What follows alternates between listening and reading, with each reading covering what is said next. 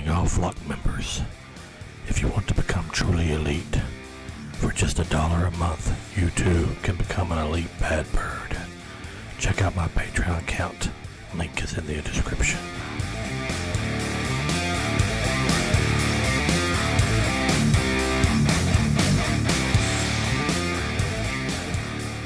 Hello there, my flock. Badraven here, and we are on Jason X, and this one is the big one because he is now in space. Well, sounded better in post-production. So we have Jason. He's went everywhere on the planet. He's went to New York. He's went all over the hills of Crystal Lake, and now he is in space. As I told you, New Line Cinema started making these movies with the last one, the one I reviewed before, Jason Goes to Hell. So now they're on their second one with Jason X. Now this one was kind of put into production by Sean S. Cunningham. He wanted to have one made in between before Jason, Freddy vs. Jason, because it was kind of like a post-production or pre-production heck. So I mean, they said they wanted to make another one, so they come up with a story, and they said they thought they would set it in space, because give it a little, a new taste of scenery, a different locale that they could really promote, I guess, Jason in this type of world. And really, I love sci-fi. I mean, I'm a sci-fi nut, and you add horror, the Jason franchise, because I love Jason too in the Friday the 13th series. So when they put it in space, it was kind of right up my alley, because I like both. Even though it was in a totally different realm and totally different from any other Friday the 13th I've ever seen, I still like the concept. But me and Andrew have this as our guilty pleasure. We went to Scarefest 9 when we met Kane and got him to sign my poster for Part 8. And Andrew, I told him my son Andrew's guilty pleasure was Jason X. And of course, Kane looked up at us and kind of winked at Andrew, because he must have a soft spot for it too. So he kind of liked it that we liked Part 10. It's not no great movie by any stretch of the imagination, but I liked it a heck of a lot better than Jason Goes to Hell. So I'm just going to kind of go into this and kind of give you the overall movie as best as I can break it down. This was made in 2001. I think it came out in 2002, though. I think it was released overseas first, then in 2002, it came here like in April, I think. It was kind of in the can for a few months until we got to see it. And I didn't go watch this at the theater. I don't even know if it had a theatrical release around where I lived, because after the Jason Goes to Hell did so poorly, I guess they didn't figure it would do any good. But like I said, it's set in space, and this comes on the heel of a lot of movies in '96 were set in space. And I don't know if you know what these other ones were. Like Leprechaun 4 was in space. It was called Leprechaun 4 in space, and it was made in 1996. And also in 1996, Hellraiser even went into space. Well, different generations, but one generation was in space, and Pinhead himself was on a spaceship. That was called Hellraiser Bloodline. And it was kind of strange that, then we had Jason in space. I had this theory that they had this one set, even though these were different companies that made it. Because Leprechaun was made some independent company, but Hellraiser was made by Dimensions. But I think that, in my theory about these horror films being set in space, is they must have had a set that they had built, and everybody used that same set to put their horror films in. So everybody's like, hey, let's put Hellraiser in space. Hey, let's put Leprechaun in space. What about putting Jaws in space? Well, couldn't go that far. But you know what I'm saying? I just had this theory that they were trying to set everything in space. Just like a, what do you call that? Kind of a fad of doing it. It's like when they did the 3D with Jaws 3D and Amityville 3D and Friday the 13th 3D. There was all 3D movies before. Well, anyway, that was just my opinion on that one. Me break this down. Of course, it's got the great Kane Hodder, as I said, playing Jason for his fourth and last time in Jason X, which everybody knows the X is a Roman numeral for 10, so it's Jason 10.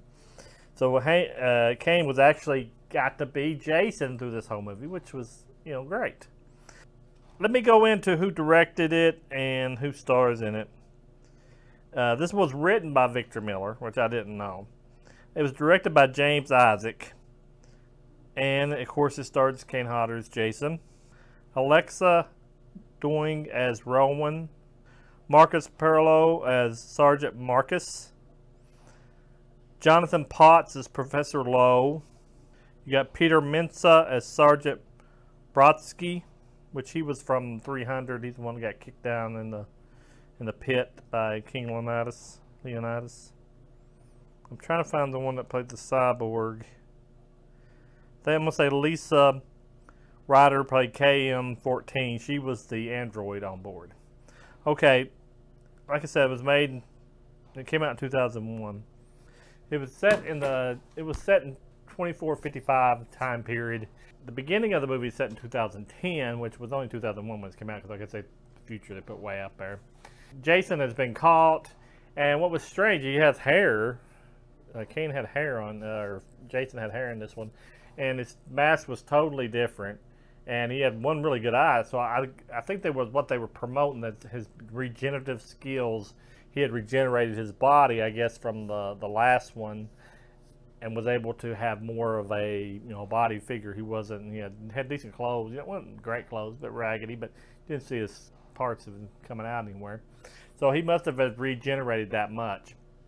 They have him chained up in this like Crystal Lake holding facility, because I guess really got high tech in Crystal Lake at this time. But anyway, you have the doctor, the lady doctor, Rowan, and she is like over Jason being transferred. And of course you get your government officials coming in there, your military. They're going to take Jason from her against her wishes, and they want to use him because of his regenerating skills of his body, put it into a military application so they'll be able to fight better in war. So you know how that always ends. It always ends up really great when you're trying to transfer a psycho killer. Jason gets out of the little welcoming party that they're getting ready to take him to the military, and he kills all of them like split, and leaves the one Rowan character to get him into the cryogenic freezing chamber, and she pushes him in there after kind of a cat and mouse chase, and he freezes, and of course she's looking at him through the portal. He's freezing. She's looking through the portal of the cryogenic freezing chamber that she's pushed Jason into, and of course when he sees her before he freezes, he stabs his machete plumb through the metal, right through her. She's standing so close, he stabs her in the gut. Well, that releases a lot of the freezing stuff out of that hole, and it has to completely close off the chamber. It does automatically, and she gets frozen in with him. Well, that jumps to 2455, and you see a bunch of students coming down to this facility in Crystal Lake, and they find her and they find Jason frozen. And needless to say, they're always in these movies, they look at the little booklet about him and they find out that they could be able to save her, but they don't think they can save him. But they kind of want to, because they find out he's like a great big mass murderer back in the day, so they want to take them both on their ship. They take him back to the Grendel, which is the ship that they're on, and this kind of reminds me a lot of Alien. I was telling Andrew while I was watching it last night, because you got the xenomorph in Alien, which is Jason in this movie. And it kind of gave me that same thrill I had with the Alien, that the alien's loose and it's going to kill anybody anytime. Well, Jason's loose, and he don't hide as much as the Alien did in the original, but Alien movie. But he is really cool as a xenomorph in this movie, and that's why I call him in this movie the xenomorph. So Jason gets put on the ship, and of course, they're going to do something stupid by accidentally thawing him out. They always do this crazy stuff. They get the girl back in there. They have this new technology where these little, they call them ants, come out and they regenerate her body where she's been stabbed and save her life. And then she wakes up and they tell her like she's 400 and some years older than she was when she got frozen. So that she takes it pretty good. She's like, they tell her she saved the other Jason also, and they're like, oh no, you need to get rid of him, By then, there's a woman, the doctor in the facility there on the Grendel, is like going through his blood, and she even takes his mask off at one point to look at his face and sees all the deformities of it and figures out why he wears his mask. And while she's doing all this, somehow there's a heater of some sort thawing him out. And he thaws out, of course, wakes up. And I always like in these movies, they're like sitting there and they hear something in the background and they look around and there's nothing. And then it's always kind of strange how they always don't see what's going on. But it's a horror film. He wakes up, he got a really good kill on her. He puts her face into like freezing cold water. And it freezes her solid, and he busts her face open like a glass. It's really, really shockingly good practical kill. And that was some really, I mean, for the budget being so low, I can guarantee it was probably under $5 million. But don't quote me on that. But they did pretty good with the special effects. They had virtual reality in this thing. They had space. They had the spaceships. They had explosions in space. I think they did very well. The actual sets for the inside of the spaceship was a little tackier than normal. They didn't spend much on the interior, but you still got the gist of it being a spaceship. And Kane is also awesome as Jason. So he's going through there. He's killing anybody. So as soon as you get 2 lovebirds in there, and he at least gets one of them at the beginning. So they know he's loose. That's all I got to tell you. Everybody in the ship knows he's loose. And you got the one character from 300 that's like he's a sergeant, and he is really super cool. He comes up against Jason, and he think he's dead, and then end up getting away from him, and they regenerate him to his wounds so he can fight Jason again. And he's really stands toe-to-toe with Kane in this. But also there's an android that I was telling you about. Sergeant Brodsky is the guy from 300. That's the one that stands toe-to-toe with Jason. But also Lisa Ryder, KM-14, she is an android that they have created, and she's like in love with one of the other men on the ship. He has created her. They call her his love bot, so you know, whatever. But she is like super cool. She's super advanced android. She goes toe-to-toe with Jason even better than the sergeant does. But anyway, they're trying to, of course, stay away from Jason, trying to get rescued from the ship, and he annihilates their whole military army, you know, down to nothing, one by one, with his machete. Well, he kind of gets a instrument from the woman that was doing his like autopsy and kills a few. Then he finally gets his machete, and see the main fella, Professor Lowe, finds out that Jason's be worth a lot of money because he's wanting to be able to sell him so they can continue their research and on their ship and everything like that. And he finds out he's worth a lot of money to collectors because of his regeneration skills. So he wants to keep Jason alive. Everybody else is trying to kill him, but he's want to keep him alive for the money. There's a really cool scene where Professor Lowe is with Jason, and he's like, and they got Jason's original machete there, and he's trying to make a deal with Jason to make money for both of them, he says. And Jason just like sees his machete and then grabs it, and he says, oh, he just wanted his machete, he's okay. Then you hear him scream later, you know, Jason has pretty much used it on him. So it's some cool stuff like that. I like all the different types of virtual reality they use in it, because there's like 2 guys playing like a game, and like Jason comes up in the middle of it, and they think he's part of the program, and they find out real quick he's not after he like cuts their heads off. So they do a lot of virtual reality in certain parts. But anyway, Jason is like going through there, killing everybody, all the military, and they're getting some really cool kills there. You find out KM-14, she goes toe-to-toe with Jason, and she's got this like black outfit on, and she's got her guns, and she comes up there and she's like shooting Jason big time and kicking him and everything like that, and he stabs her in the stomach. She falls down like, oh, you know, he destroyed me. But when he goes back to grab the machete out of her stomach, she's like, gotcha. And she like starts shooting him like big time, and he's like falling backwards, and she's got this big old gun, and she like blows his head completely in 2 and knocks him onto that one of those medical devices that's got the ant things that come out and fix you. Well, they leave him there, and that medical bed that he fell on's got the ants on it. They start grabbing him and start trying to repair him. And there's not enough material, so it uses mechanical stuff around him and makes him into Uber Jason, which he's got the neat silver mask, and he's got the red, you know, evil eyes, machine eyes, I guess you could say. And he is like out for bear. So he comes back after him, she tries to, the android KM14 tries to fight him again, and he knocks her head off. So the guy, her human, grabs her head, and they take off running. Well, while all this time's going, they have caused to call a rescue ship to save them because they have no way out. Because one of the girls get on their escape hatch ship, and she won't let them back in because she gets scared, and she freaks out and like practically blows up the ship, and it's like falling apart. So they send an SOS out to another ship to come pick them up.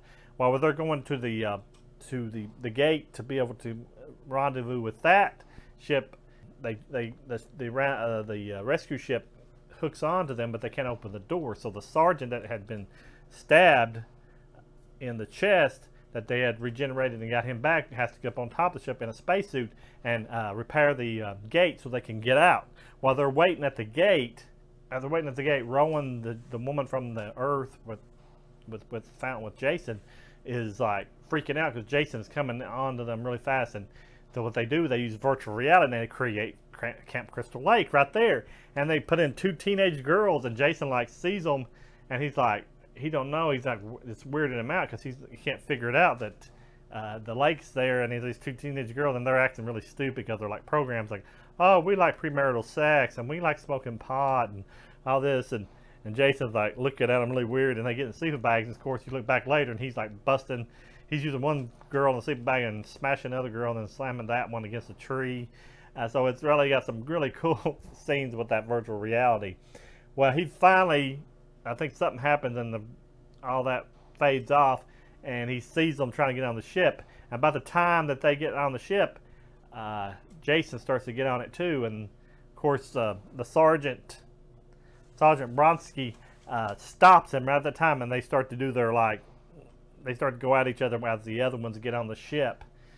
Rowan and the one doctor and the head of the android make it onto the ship as Sergeant Bronsky is like getting ready to fight Jason. It's like that scene that they show in the trailer, and they're playing "Let the bodies hit the floor, let the bodies hit the floor," and it's really cool. They come together, and about that time the whole ship explodes and everything, and the people, Rowan and stuff on the ship, are looking back and they say, "Oh God, Jason's coming out," and she's in a big explosion, and he's coming like right toward the rescue ship. And by that time, Sergeant Bronsky just like comes in with his suit on and just like takes Jason toward Earth. I guess it's either Earth 2 or I think it's where they're headed to. It's like Earth. He gets on the back of Jason, and he kind of Bronsky does and rides him right through the. Jason's got his hands out like he's skydiving, and he's on the back of him, and they go through the outer layer of the Earth, where the fire, it gets really hot, and like Jason's taking all the heat, and you see him go through the sky of Earth 2, and you see these 2 campers, and they look and say, "Oh, look, it's a shooting star. Oh, it landed in the lake. Let's go check it out." So you already got Jason back in the original lake, and it just like shows his mask like falling at the bottom of the lake, the Uber Jason mask falling at the lake, and it starts over again. So he has reached another lake on Earth to expand to another planet of killing people. So it was neat. They did a lot of cool stuff with this one. I really liked the special effects for the low budget that it was. It's sci-fi, my favorite kind. It's horror too. It had comedy, but it was neat. I liked it. I mean, I'm not saying it's good as the first few Friday the 13th. I just liked it. It's a guilty pleasure. It was something, like I said, I wish they had done with Jason Goes to Hell. They gave it a spin, but they just didn't leave Jason in it enough. And I think if Jason would have been in that one more, I would probably liked it as a guilty pleasure. They still will not rank higher than the Paramounts for me, because even though they did try something new, and I kind of liked it because I liked all these other genres that they had with it, it wasn't a true Friday the 13th Camp Crystal Lake type movie. I might could say I liked it better than Jason Takes Manhattan, but still, it's not the original Paramounts. Tell me what you think. Did you like Jason X? It wasn't really well promoted in my area at that time. Like I said, the last one didn't make that much money, so a lot of people wasn't even. It's kind of like Jason's gone. We don't even think about Jason. So give me your. Did you see it on video? Most people probably did. Tell me what you thought of Jason X. Did you hate it? Did you like it? Did what? I would really appreciate what do you think about the kills? What was your best kill in the movie?